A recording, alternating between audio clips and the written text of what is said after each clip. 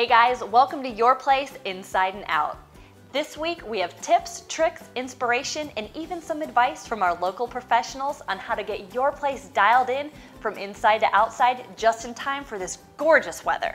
Today we have a great show. With all the beautiful flowers in bloom, we're going to check out one of the best flower shows in the nation and get some awesome gardening inspiration to brighten up your place. But first, let's learn the things that you should consider when remodeling your kitchen, along with how you can add value and work within your existing budget.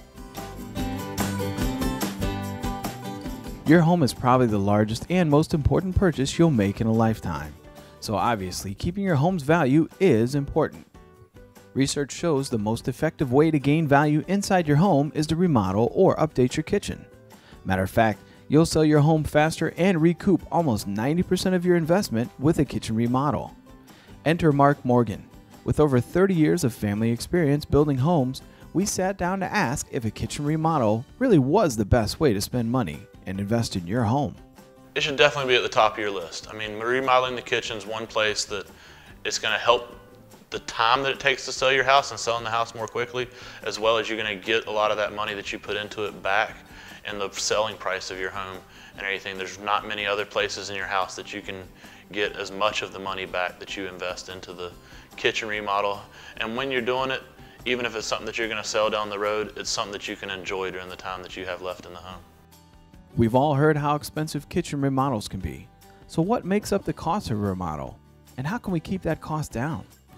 Moving the appliances around in the kitchen is going to definitely add cost because you're moving around your electrical and your plumbing. So anytime you move a kitchen sink, you move where the range or the refrigerator are located at, you're adding some fairly significant costs that you're really just not going to see right off the bat. Outside of that, with the tighter budget or a smaller budget, you could start off with just painting the cabinets that you have or changing the hardware, possibly changing the doors on the cabinets, but keeping the actual cabinets themselves in place and just doing new doors and resurfacing. As you start to spend more, you can get into replacing cabinets or keeping the cabinets you have but redoing the countertops and the backsplash. And then obviously if you get into a full gutting of it and starting over from scratch, new cabinets, new countertops, and then the appliances go start out at a very basic appliance and can skyrocket when you start getting into some of the higher end stuff. Knowing the cabinets is a good and affordable place to start, let's get some cabinet tips from the expert. In cabinets, I'd think about functionality and what you need, whether you need drawer spaces or whether you need pull-outs and all the upgrades and things that can add to them. We see lots of white cabinets right now and white kitchens and just very clean and crisp lines. Trending, I feel like, a little bit more away from the glazed cabinets, but still people using some of those artistic expressions on their islands. You can always add on the under cabinet lighting underneath the cabinets, and another thing that you can add if you pick a cabinet in a certain area where it works well is adding a glass front, a decorative glass in that glass front with shells, and in those cabinets you can add puck lighting and let you display some of your more decorative pieces. Otherwise it might be like an open shelf on an end of cabinet that would have kind of a spot for smaller knickknacks to be placed. So aside from the colors and designs, what are some cool functional trends right now with kitchens? Not only to add value, but also to make your kitchen more enjoyable to work in. You see lots of folks interested in the pot filler, especially when their range is not near their kitchen sink, and making the actual cooking very functional there. The other thing is trying to get rid of the appliances that aren't as attractive in the kitchen. And so your range can be something that's very wowing, but I have not yet found an attractive microwave. So a lot of times we try to get a hood insert and get a hood above the range and then find a place to nestle that microwave away in a base cabinet and go with an under counter microwave that gets it out of the line of sight. We spend a lot of time in the kitchen sink, so what can we do to make this time more enjoyable and add some design to our kitchen as well? I would think about both on the kitchen sink, the look, but then also the functionality of it. We have very few people today that still go with the 50-50, the even split on the kitchen sink. Most of them go with either a 60-40 or a 70-30 undermount kitchen sink. However, we've seen a lot recently go to just a single bowl, large sink, just throw everything in it. And then the other thing is obviously the farmhouse sink. And those you can get into stainless, copper, enameled cast iron, and add another little artistic or decorative touch. We've talked cabinets, countertops, appliances, and even the kitchen sink. So what about flooring? If you've got a natural floor, you can sand it and restain it with a different color and just do a refinishing of it. Otherwise, you can add hardwoods and do wood flooring, which is going to be our most common flooring option for kitchens. But you could also get into tile, and that gives you a lot of other color options and varieties and looks that you can't get with the wood, obviously. Finally, let's talk about the backsplash and how to accent the kitchen with this inexpensive and easy to achieve upgrade. A lot of times, adding flair and personality to the kitchen can best be done in the backsplash. And in the backsplash, one of the best ways of doing that is with an accent over top of the range, where you can take not only whether it be subway tile or tumbled stone or whatever you're using for your backsplash, but you can bring in a totally different tile for that accent, whether it be glass or some type of a mosaic or something that will let you get some of those decorative touches and colors that you want in there. And you could even get into metal accents or medallions that would be either a stainless or a rubbed bronze or something like that, that would give you some other accent options in the backsplash. And the other spot that you can accent stuff is, you know, with your cabinet hardware even. Now that we have all the information about how and what to upgrade, how long will this entire process realistically take?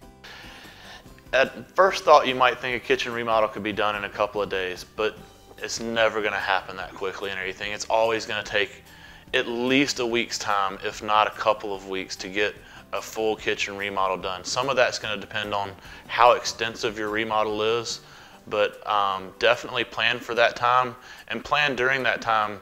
You're not going to have use of all your cooking appliances. You're not going to have use of your kitchen sink. And so, you know, be prepared to eat out if you don't usually and everything, and enjoy that time as much as you can. Well, it's obvious that a kitchen remodel can help resale value and the enjoyment of your home, and they're more realistic than you might have thought. So when it's time for you to update your kitchen, find a local pro here in town and enjoy your place better, inside and out. Tulips, roses, and sunflowers, I love them all, and they can bring so much joy to your place inside and out. So come with us as we visit an amazing flower show where you might just get some unique inspiration. I know I did. Artistic, vibrant, glorious. We all know flowers can jazz up your home and garden. If you're ready for some new ideas, we are on the right path at the oldest and largest flower show of its kind in the country, the Philadelphia Flower Show. The theme here has a Hollywood vibe, and it's a good start to putting that pizzazz in your garden, no matter where you live.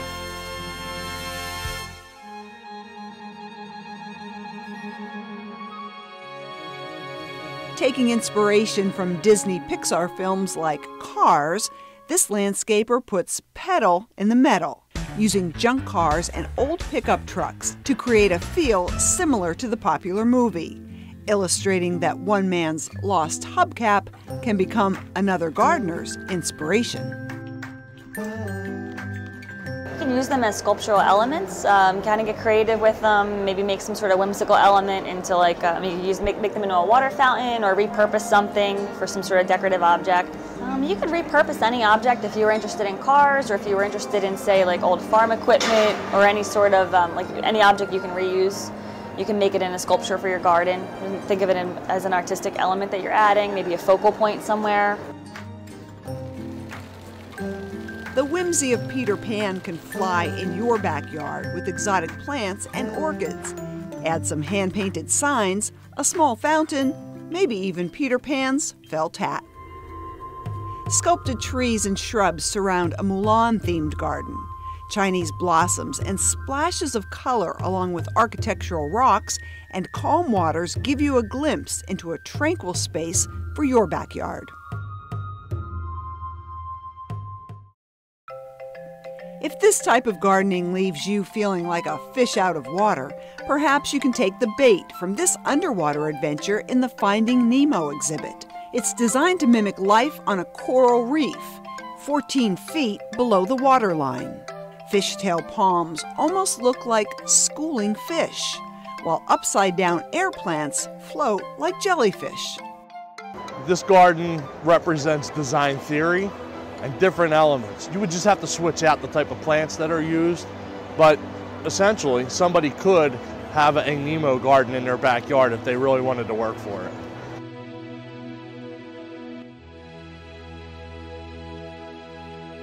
Picture Aladdin's magic carpet made of roses, or pinpoint the bullseye. Even gargoyles have their place, and don't forget to add the cobwebs.